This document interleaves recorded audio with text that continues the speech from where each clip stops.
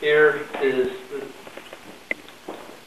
trying to remember the page here.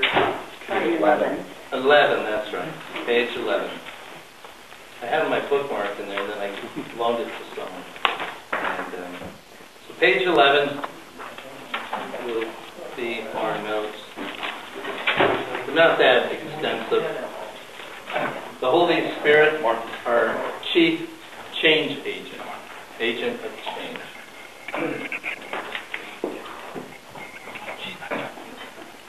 I'm so excited to see all the people that are interested in counseling, taking the Word of God and using it to help change people's lives.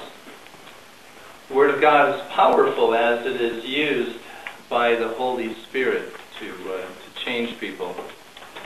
And I am not an official certified name counselor. I desire to be, and I'm on the road to it. But I have seen firsthand what this counseling can do because Daryl and Janet Gustafson are members of our church. And I've watched them go through the training, kind of like from kindergarten to their graduate degrees in college in the world of nouthetic counseling. And it really became clear to me one day when Janet was in the office. This was at least 15 years ago. And she was a part-time church secretary at our church. And I said, Janet, I have a lot of important studying to do. I can't take any calls right now, so if anyone calls, would you please just, get a name and number, I'll call them back. Well, her office was right next door to mine. I had the door open. And so I'm studying and reading, and the phone rings. So she answers it. Hello, Grace Covenant Church. And I'm trying to focus on my studies until I hear what she said, and then I was totally distracted for the rest of the conversation. The next thing she said was, do you have the gun with you right now? And a distraught husband had called our church wanting to speak to me because he was ready to commit suicide. And Janet goes from church secretary to nouthetic counselor like that. And she literally talks this man down. And by the end of the conversation, she had one of our deacons on the way to his house to pick up the gun. She had already talked him into emptying the bullets out of the gun and had made an appointment for him and his wife to come in for counseling later that day. And from that point on, I was sold on biblical counseling because I thought, what if I answered the phone myself? I could never have done the kind of job that Janet did. So from that point on, it became a joke in our church that I do a lot of counseling, but all the hard cases I give to the church. Well, let's open with a word of prayer. We'll ask the Lord's help this evening. Let's pray. Oh Lord, we thank you for this opportunity to meet together. We thank you that you have not left us without hope, without direction in the dark.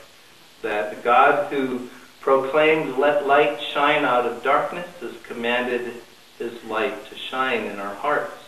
We might have the knowledge of the glory of God in the face of Jesus Christ. And we thank you for the work of the Holy Spirit that has renewed our hearts and has opened our eyes and has enabled us to see the truth and has moved us to believe in Christ alone for our salvation and has inspired and motivated us to repent. We thank you for the tools that we have to walk with you in obedience and to help others, to point them to the way and the truth and the life, even Christ Jesus. We pray your blessing upon our time together this evening. We ask that you'd come now, Lord, by the power of your Spirit and work in our hearts and lives. For we ask all these things in the wonderful name of Jesus. Amen. Well, how many NANC counselors does it take to change a light bulb? Just one. But the light bulb must be willing to change.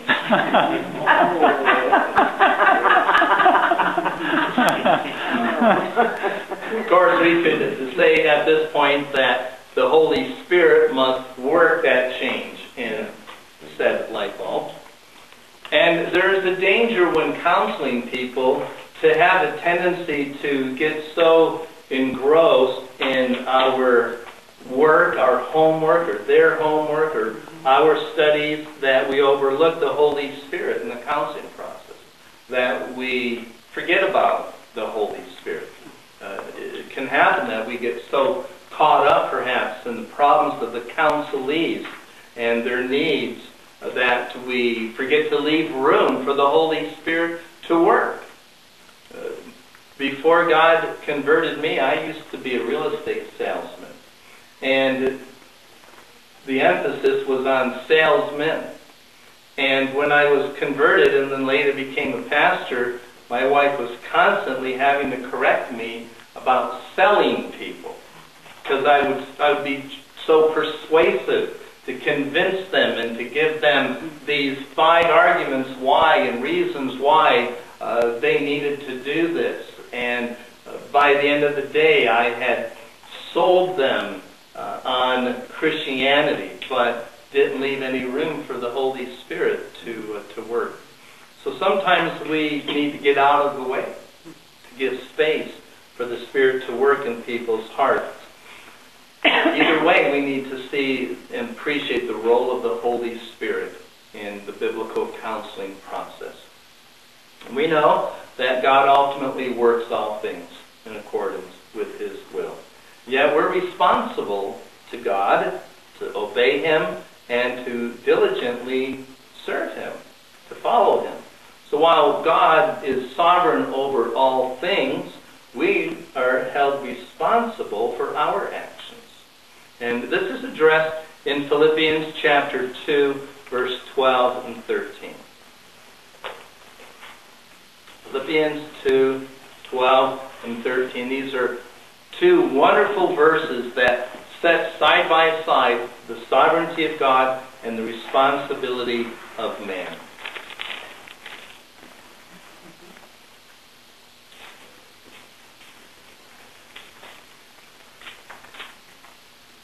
Therefore, my beloved, as you have always obeyed, so now, not only as in my presence, but much more in my absence, work out your salvation with fear and trembling. For it is God who works in you both to will and to work for His good pleasure. So as we'll see, God is the one who works in our lives, and He does this by the power of the Holy Spirit. Also, we need to allow God to work through our lives by the power of His Holy Spirit. We want Him to work His power through our lives. So I hope to show you tonight just how dependent we are upon the Holy Spirit to change our lives and to change other lives, all for the glory of God. So by way of introduction, I'd like to set before you some preliminary truths about the Holy Spirit. I want to just take you on a crash course through the doctrine of the Holy Spirit. Okay? Because of the 3 persons of the Godhead, often the Holy Spirit gets the least amount of attention. And that's certainly by design, because Jesus said that He will bring glory to me. So the Holy Spirit is not by design one who puts Himself in center stage and in the limelight. But it's important to take the Word of God and to see what it teaches about the Holy Spirit. Okay? And first thing I want you to understand is that the Holy Spirit is a person. The person of the Holy Spirit. That's seen in various places and based on various reasons why we can assert the Holy Spirit is a person. Now, I know I'm preaching to the choir because no one's going to disagree or argue unless we have some Mormons or Jehovah's Witnesses or other cultists present. The Holy Spirit acts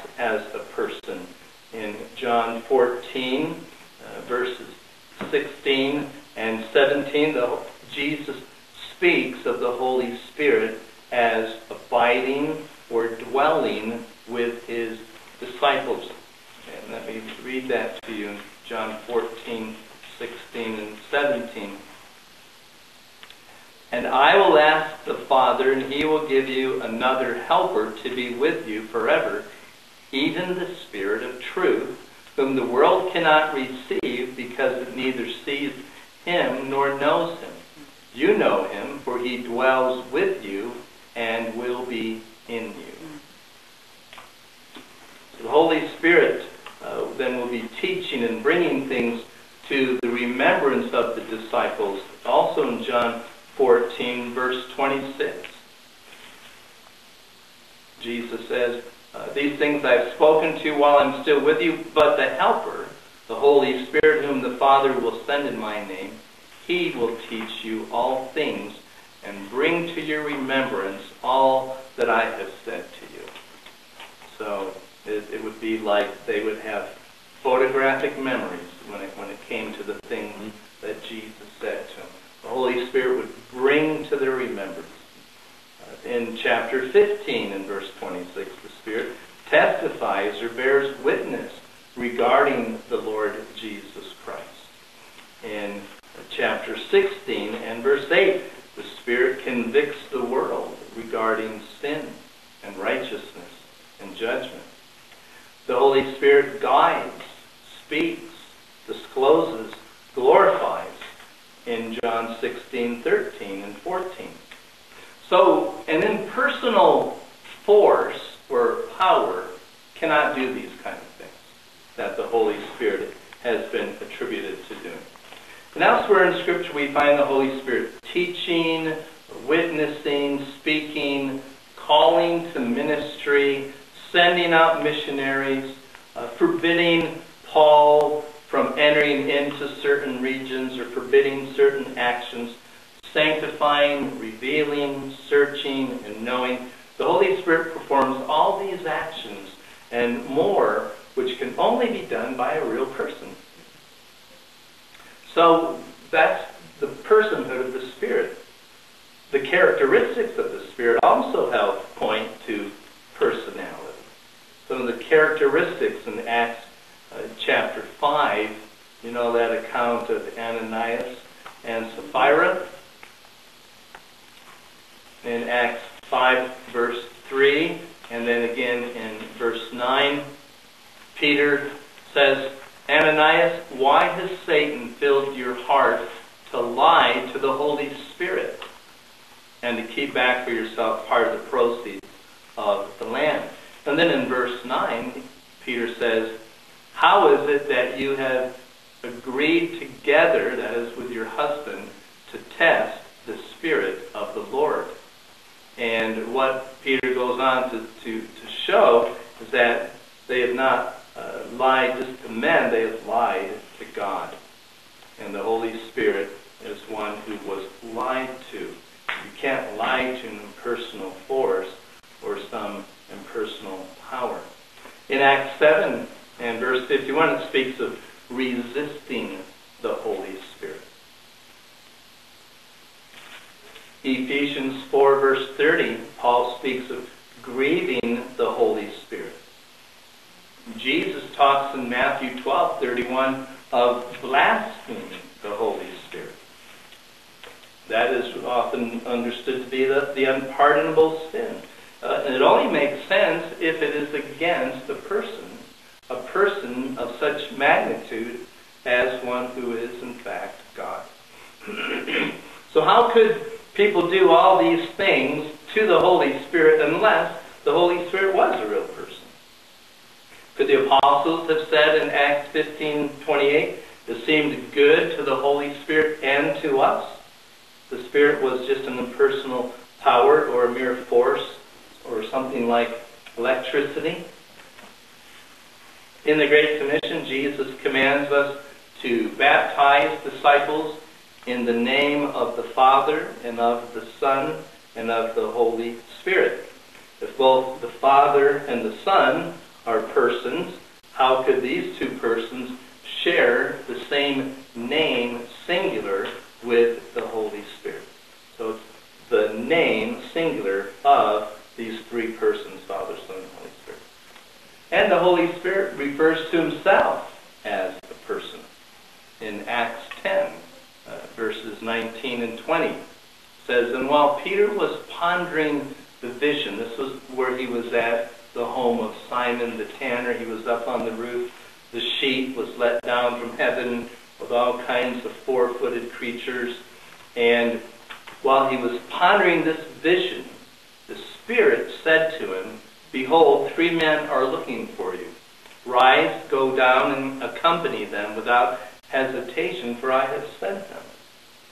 In Acts 13:2 says, while they were worshiping the Lord and fasting, the Holy Spirit said, "Set apart for me Barnabas and Saul for the work to which I have called them." So you can note the personal pronoun I in these texts. Yeah. I have sent them. Set apart for me for the work that I have called them to. So it should be obvious that impersonal forces don't speak with these kind of personal pronouns. One other thing that is of interest is that the male gender is referred to with the Holy Spirit. Even though he is a spirit, male gender is attributed. In 1 Corinthians 12:11 says, "All these are empowered by one and the same Spirit, who apportions to each one individually as he wills." So the Holy Spirit is a he. Christ is a he. God the Father is a he. I'm not trying to be, some kind of a discriminatory person. That's just how God has designed it. Before God created male and female, there was the Father, the Son, the Holy Spirit in eternal union. So we see the Holy Spirit and his person. It's also important to just underline the divinity of the Holy Spirit. The Holy Spirit is called God. In Acts 5:3, we alluded to that. Peter said that Ananias lied to the Holy Spirit. In verse 4, he said, "You have lied to God." So to lie to the Holy Spirit is to lie to God. The Holy Spirit is God. Divine attributes are also attributed to the Holy Spirit. We know that only God is eternal, yet Hebrews 9:14 calls the Holy Spirit eternal. Only God is omnipresent, yet Psalm 139:7-10 shows that the Spirit is omnipresent. Only God is omniscient, and yet Isaiah 40:13-14 shows that the Spirit is all-knowing. And only God is sovereign.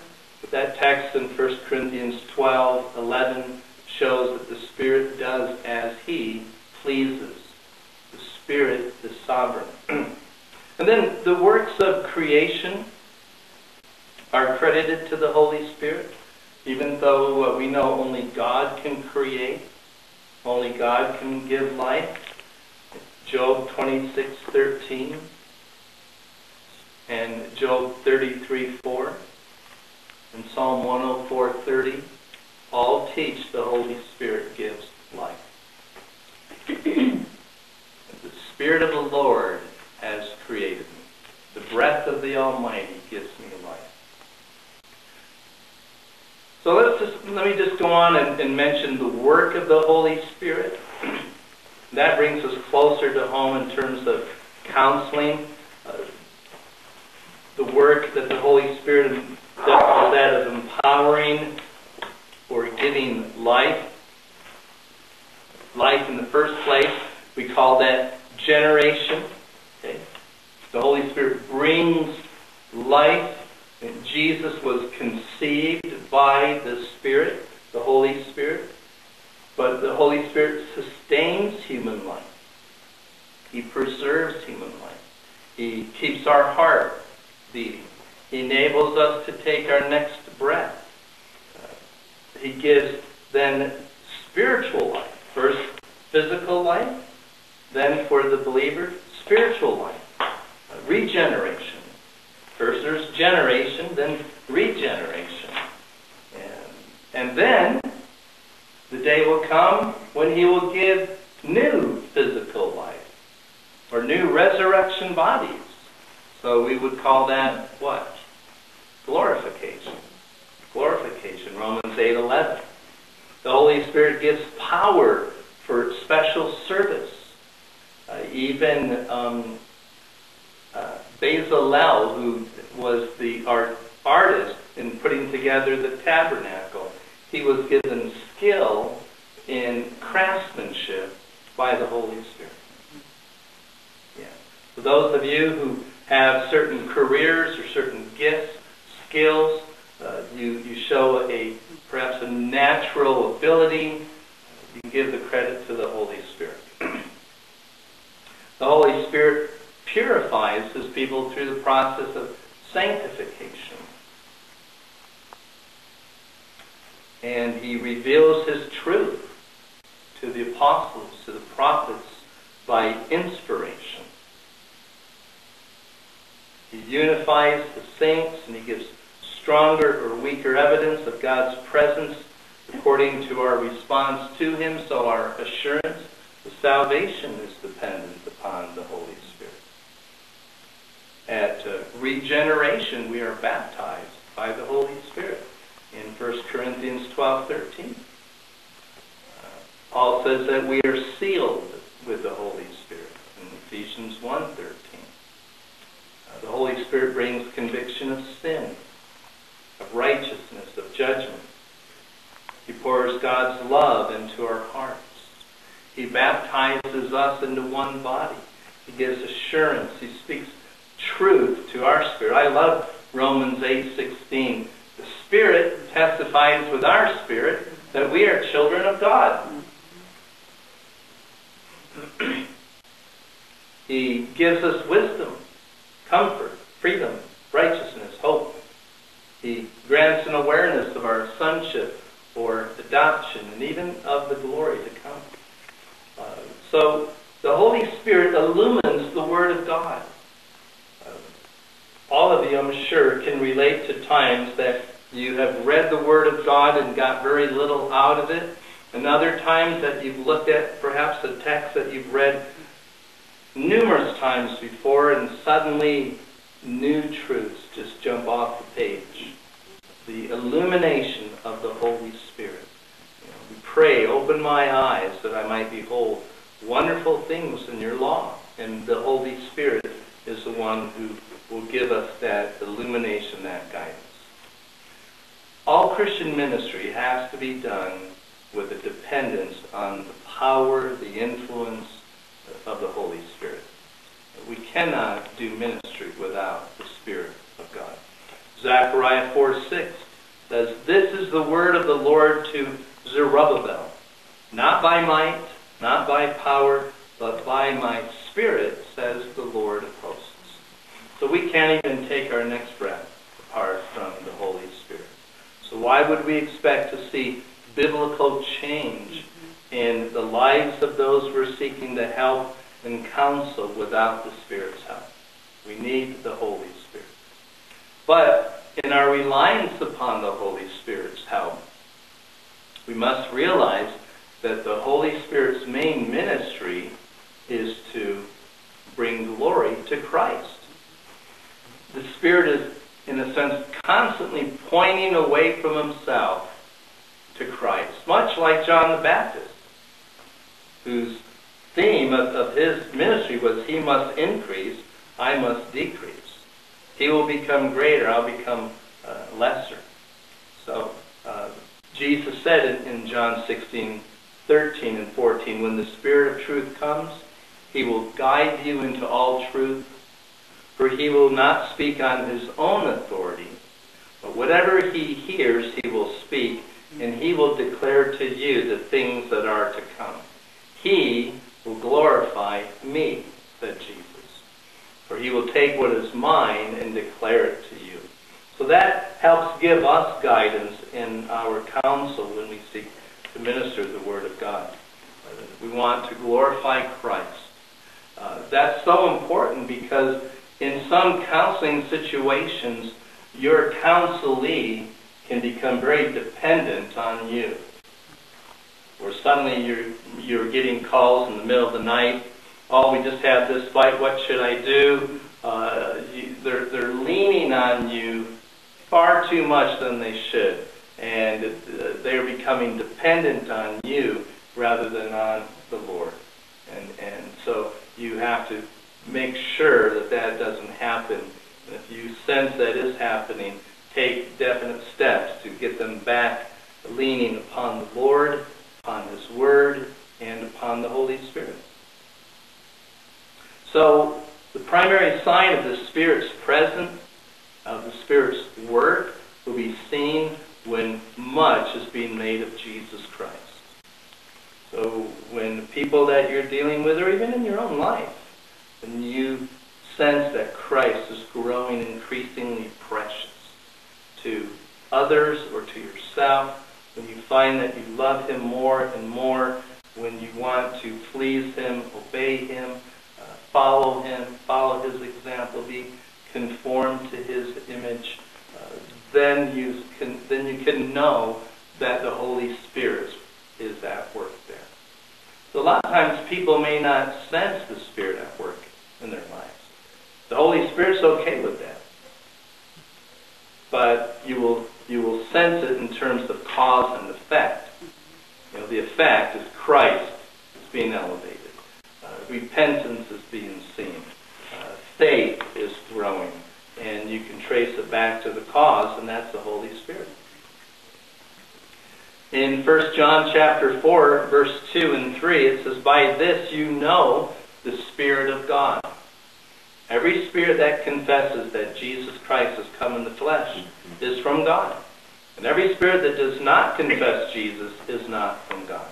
This is the spirit of Antichrist, whom you have heard was coming and is now in the world already." So when the Holy Spirit is present, He'll exalt Jesus. He'll put Jesus forward as the one who has come in the flesh. And we need to make sure that we put Him forward in our counseling as well. It was David Paulinson who said in his book, Speaking the Truth in Love, "All of us tend to think of counseling as a human-to-human interaction. But in fact, a human with Savior interaction must come first. If my counseling does not help others to rely upon another, who is the Savior upon whom I'm relying, I will invariably teach them to rely on themselves, or on me, or other friends, or medications, or fill in the blank, any other substitute. So it's Jesus who works by the Spirit, His Holy Spirit, the Holy Spirit, to bring about change in human lives. And biblical counseling, worthy of the name, is a ministry of God's own power in the gospel, changing people inwardly and outwardly.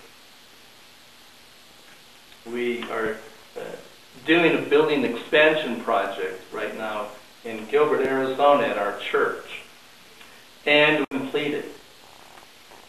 We don't have quite enough money to finish the whole project, but we worked hard to get a roof over it, to get it all shingled, to get the plywood up with the OSB, and then to put the siding, the windows are in, and then it's being painted.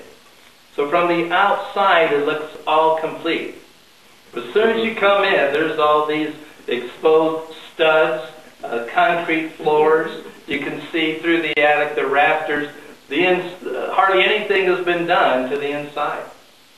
And I thought, that's an amazing analogy of how some people's lives can look. On the outside, they look all painted and complete, and to, the usual passerby who drives down the street, it looks finished and pretty. But if we could go inside the doors of their own building, we might see a different picture, and it's incomplete.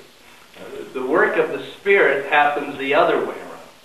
It starts with the inside and goes outside. It begins with the heart. So all lasting change has to occur inwardly. Okay? And according to our statement. That's my introduction, by the way. The work of the Spirit is a radical change. It's a change of heart. It says here, from death to life. And you could put next to that the word regeneration. That's the biblical systematic term. Regeneration means to be born again. The Bible clearly teaches that all people are dead in trespass and sin. And that is why we must be born again. Jesus said that. It was George Whitefield. That was one of the things that he was famous for preaching in terms of the doctrine of regeneration. And in fact, one man who heard him preach on numerous occasions went up to him and said, "Why is it you keep preaching that we must be born again?" And his answer was, "Because you must be born again." So we're born first in this world physically. We're dead in sin. And that is why we must be born again. And you know, in the book of Revelation, it says that those who were cast into the lake of fire, that was the second death. And I think it was D.L. Moody who said, if a man is only born once, he will die twice. He'll experience the second death. But if a man is born twice, he will only die once. Ephesians 2:1 and 2 says, "And you were dead in the trespasses and sins in which you once walked, following the course of this world, following the prince of the power of the air, the spirit who is now at work in the sons of disobedience." So, because of spiritual death, that also brings to mind the doctrine of total inability. We are unable to make ourselves alive if we are dead. I mean, that certainly stands to reason from the physical, natural realm. A dead person cannot make themselves alive again. There must be some change or power external to that person that must come upon them. Maybe the paddles, from, what do you call it, defibrillator? Yeah, to bring them back. And so that's what Jesus is referring to about being born again or regenerated. It's the Holy Spirit coming, the spiritual defibrillator, and bringing one who is dead in trespass and sin to life for the first time. For the first time. Ezekiel 36:26 says, "I will give you a new heart, and a new spirit I will put within you. And I will remove the heart of stone from your flesh and give you a heart of flesh." This is important because biblical counseling really falls into two camps, doesn't it? If someone comes to seek help from you, you discern that they are still dead in sin, your counseling will take the form of what? Evangelism. Evangelism. Exactly. If they are born again, if they are a Christian, your counseling then takes the form of what? Discipleship. Discipleship. One theologian named Bruce Ware in his book on the Trinity says the Spirit awakens our dead hearts and opens our blind eyes to see Jesus. And amazingly, when the Spirit works in our hearts to bring us to salvation, His purpose is to show us the beauty and glory of Jesus. Not Himself. His goal is to open our eyes to behold the wonder of Jesus. So what do you think about Jesus? Is He the fairest of 10,000 in your life? Is He the most wonderful counselor? The greatest person you've known? All true change of heart will show that. It will happen as the Holy Spirit gets a hold of us. And it happens in different stages, in different ways, different degrees, but it always happens in the sense that the Holy Spirit brings a dead sinner to life, to repentance, to faith, to the cross of Christian counselor brings the Word of God. The Holy Spirit uses that Word upon the heart to bring life. So this is a radical change. It's a change of heart. Also, it's a change of mind. Right? Is that what the change of mind, Roman numeral 2, from darkness to light. And you can put in parentheses the word faith. Did you know that sin affects the mind? Why is there mental illness in the world? Because of sin. Yeah. We did look at that passage in Romans chapter 1 this evening. Keith Palmer called our attention to that. And he mentioned a term, I don't know if you caught it or not, the noetic effects of sin. Noetic is from the Greek word nous for mind. So it's the mental effects, or sin has the effects upon the mind. In Romans 1:21 and 22, Paul says, "For although they knew God, they did not honor him as God or give thanks to him, but they became futile in their," what? Thinking. "And their foolish hearts were darkened. Claiming to be wise, they became fools. And they exchanged the glory of the immortal God for images resembling mortal man and birds, and animals, and creeping things." Ephesians, if you turn there and look at chapter 1, verse 16 and 17, we also see the noetic effects. And noetic is N-O-E-T-I-C, if you're wanting to write that. N-O-E-T-I-C.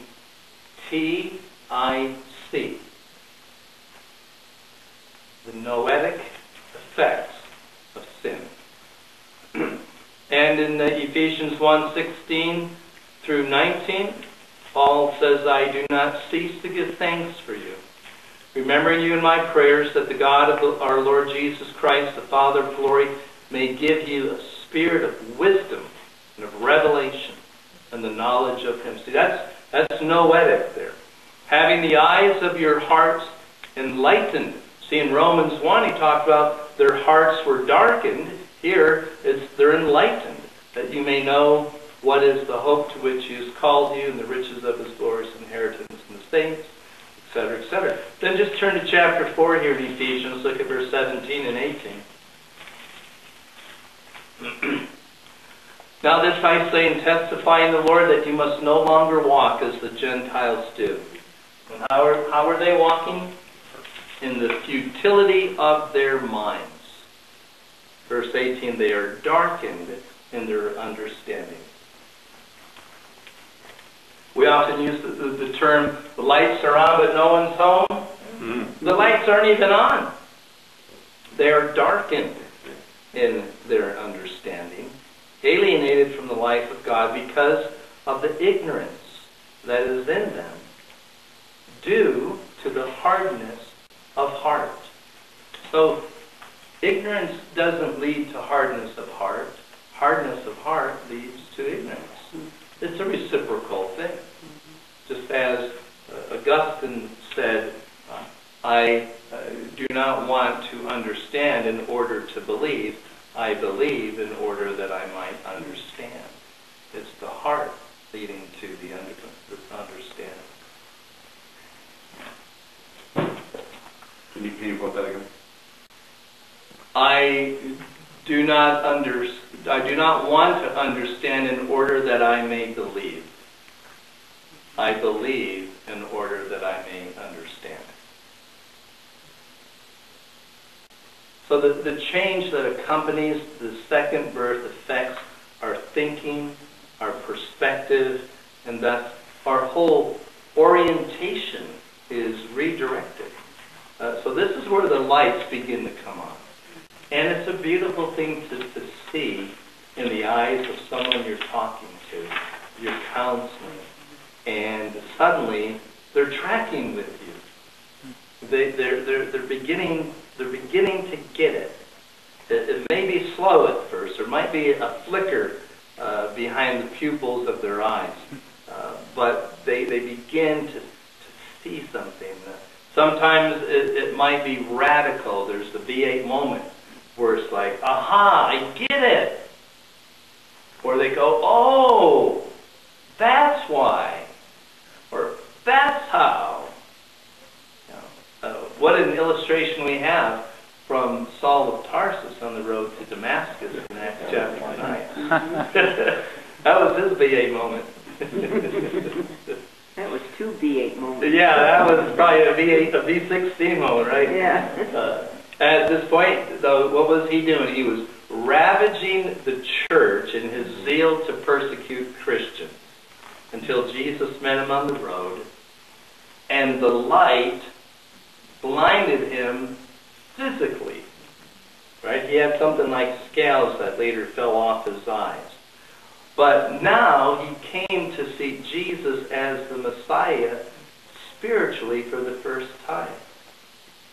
So he could see, but then he was blinded that he might spiritually see the truth.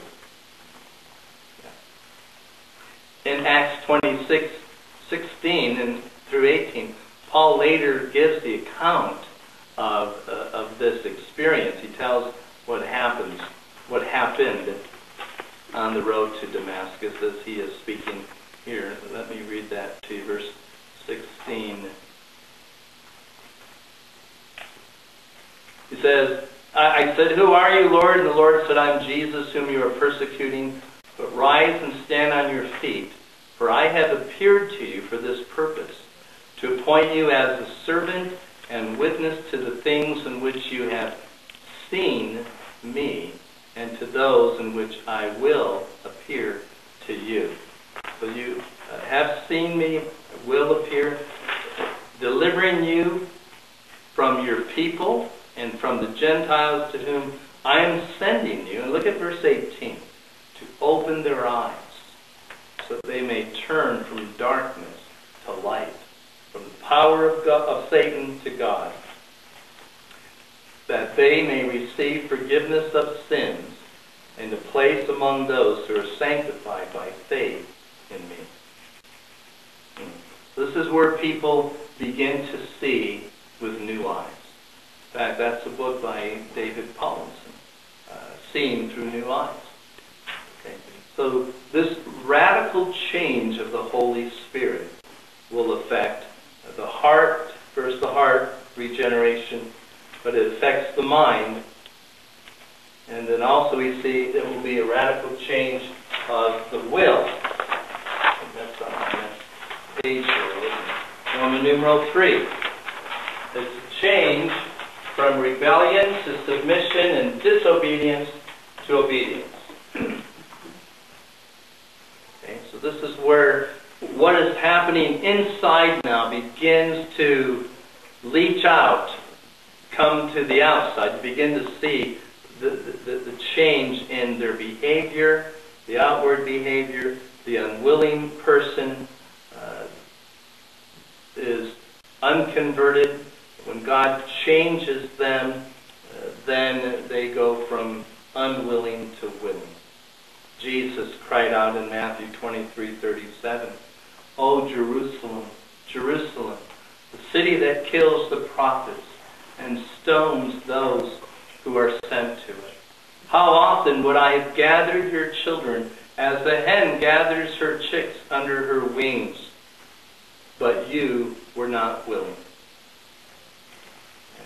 One of the important passages that we're all familiar with perhaps is 1 Corinthians 2:14, where Paul speaks of the unconverted person.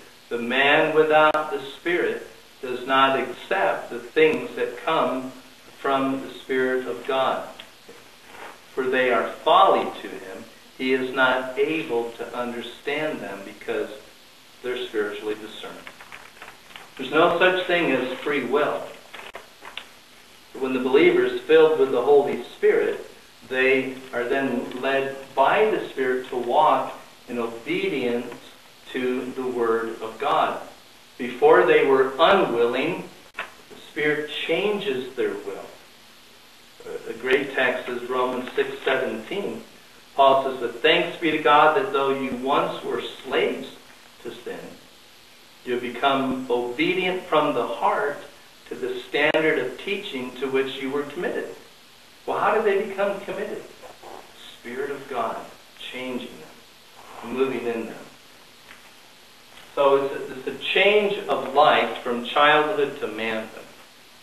And, that's the next one. Change of life from childhood to manhood. Roman numeral 4. And we could put in parentheses the word growth. Growth. It's progressive. This is progressive sanctification. The Holy Spirit who raised Jesus from the dead now dwells in us. And He's helping us to put off the old man and to put on the new one. And that's Ephesians 5:20 through 24. The Holy Spirit helps us to grow and to mature in the faith over time. So there should be a ripening of the fruit in our lives. As we persevere, confidence, so I can get assurance, so I can give comfort to them. But I need to listen so I can help grasp what is at the heart of their struggle. So we need the Holy Spirit's help for listening. We need the Holy Spirit's help when we are counseling. We need to do that, I think, first of all, to be good data gatherers. Okay?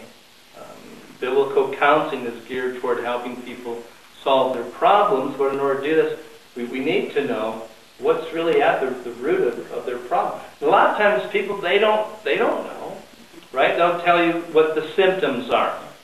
Oh, we don't get along. We're always fighting. That's the problem, they'll say. Well, maybe it isn't. We learned tonight that really there's a deeper problem. It's a problem of idolatry. It's a problem of worship. It's a problem of the heart. The heart of the problem is the problem of the heart, is what we say. Proverbs 18:15 says, "An intelligent heart acquires knowledge, and the ear of the wise seeks knowledge." So we have to be good detectives, spiritual Sherlock Holmes here. Proverbs 20, verse 5, "The purpose in a man's heart is like deep water, but a man of understanding will draw it out." Proverbs 25:2, "It is the glory of God to conceal things, but the glory of kings is to search them out."